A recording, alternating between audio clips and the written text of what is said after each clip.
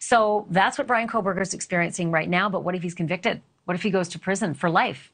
What if it's death row? I'm joined now by Larry Levine. He spent 10 years as a federal inmate at multiple security levels, and he's now the director and founder of Wall Street Prison Consultants, a company that helps people to prepare to be locked up. Larry, I always come to you for the guidance on what's to come and what's expected. We just heard the circumstances that Mr. Kohberger is experiencing currently in the Latah County lockup. What about if he ends up in the state penitentiary, or if he ends up with life, or if he ends up with death? Can you sort of sort that out for me, what life is like in those circumstances?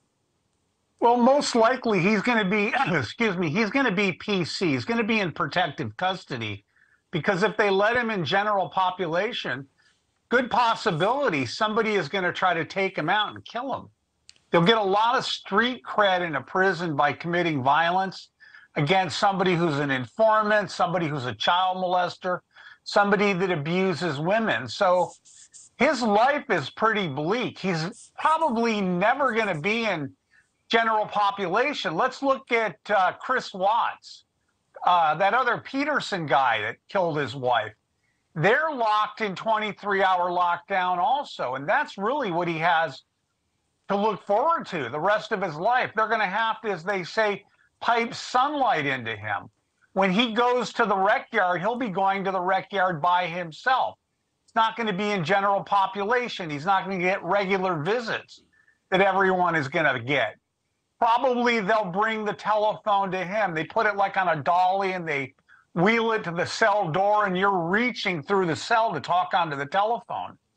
So life as he knows it is over. And right now, I doubt if he's sleeping, because he's replaying everything in his head, where he started, what he did, where he's at.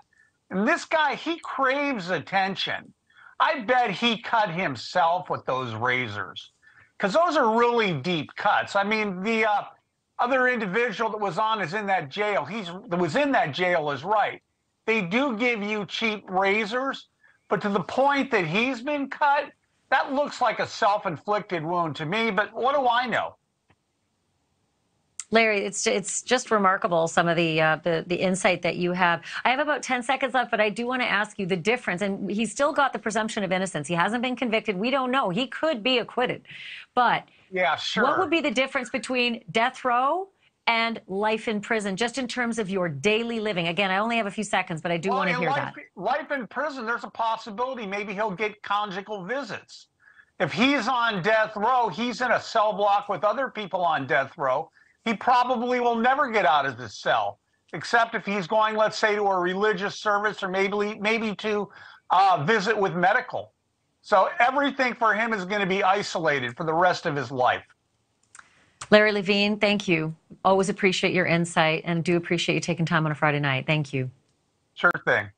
Thank you for watching. Go to newsnationnow.com to find NewsNation on your television provider. And don't forget to click the red subscribe button below to get more of NewsNation's fact-driven, unbiased coverage.